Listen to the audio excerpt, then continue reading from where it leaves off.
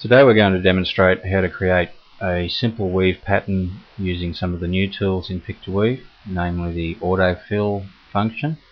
This function was designed in cases like weaving names or simple cartoon characters with clearly defined in a small number of colours.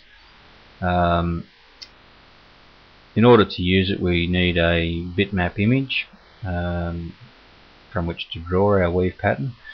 So the simplest way to create something like a name is simply to go to Microsoft Paint. We'll just stretch out our image size here so we've got something nice and large. Select our text tool, and if we go to View Text Toolbar, we can select our types of fonts and so forth. So we've selected a nice script font, so just type my name in and stretch it out a bit there. Okay, we can close our toolbar down and just okay, I'll just select that and I'll just move it up into the corner there. We want basically nothing outside of the weave that's not going to be used, and then we can shrink our file size down like so, and then we just save that as a bitmap image. It has to be a bitmap image, we can't use a JPEG with this particular function. And so now we have a file saved, we can go across to PicToWeave. Now before we start, we'll set up our weave sizes and so forth as normal. In this case I'm going to use a plain A thread for our weave thread, and I'll use an NCP C thread for our wrap thread. Typically the wrap thread will always be a larger thread than your weave thread. Okay, so once I've got those two set up, I'll just change my background color to a different color. Now we can go to Tools and start our autofill function. And here we see our automatic grid painting utility. So before we open our image, we need to put in a few details of our rod and so forth.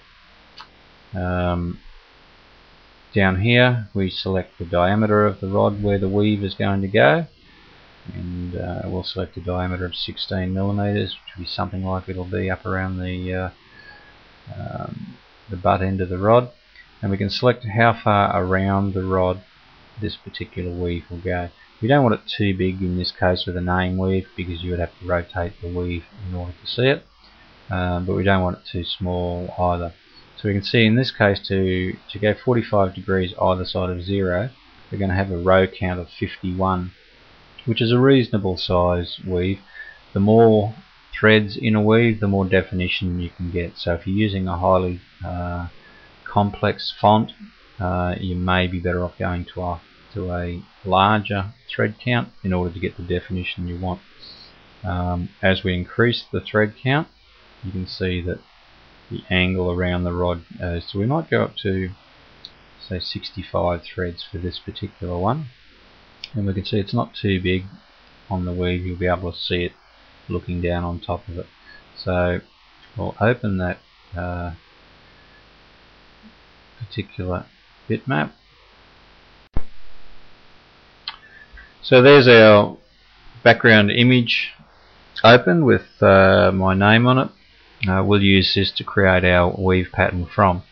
Now in a simple two-color image like this, there's really only one thread color and a background color.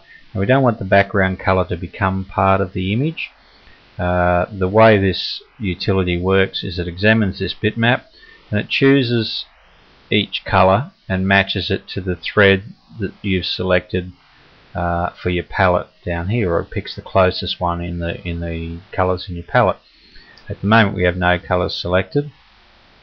So if we were to allow it to include this background colour, it would want to fill in that with a thread, and that's not what we want. We want the background colour to be wrap threads, that is the threads that rotate around your rod, and we want the parts where we actually want the weave to be design threads, the threads that run parallel to your blank.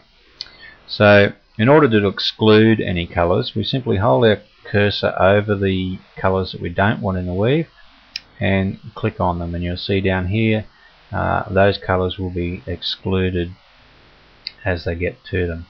If we want to include a colour, we simply hold our cursor over that colour and press the F3 key, and you can see that in our palette list here that thread has been selected. If we had numerous colours, which I'll go through in a moment, on more complicated weave, we'd simply go through and select as many colours as we choose, and they will be included in our palette.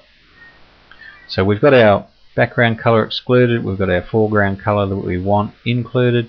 If there's any other little shades and so forth, it's best to include them now, and then we can convert them all to a single colour.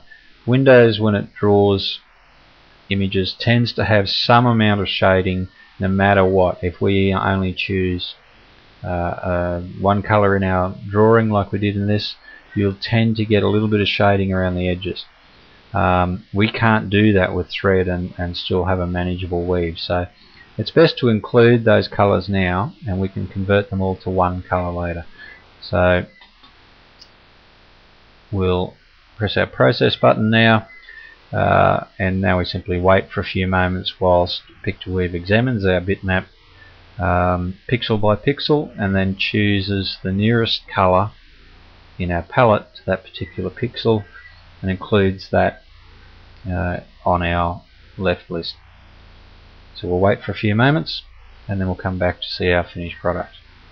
Okay, so now our processing's finished. We can simply close our window and we can see our weave pattern has been fairly well filled in.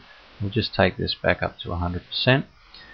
What we can now do is to load our background image in behind here, just to see if we can touch up any areas before we create our left list. You'll notice that because of the requirement to shrink the image down, we've got a bit of an area here where on our original bitmap there was actually a gap there, and it's shown up with a few threads here that we need to get rid of. So we can just click on those to remove them.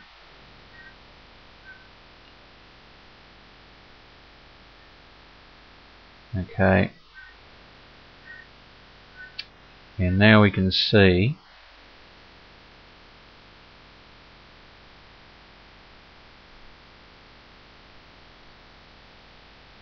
by scaling back again,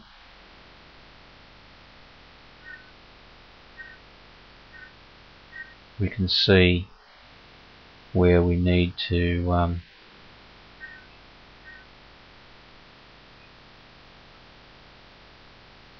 fill in just to get somewhat like our original.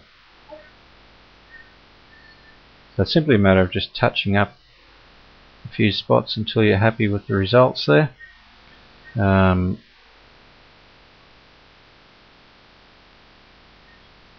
can remove our background again, apply our fill color, and we'll just have a quick preview there, and that will be our finished name weave.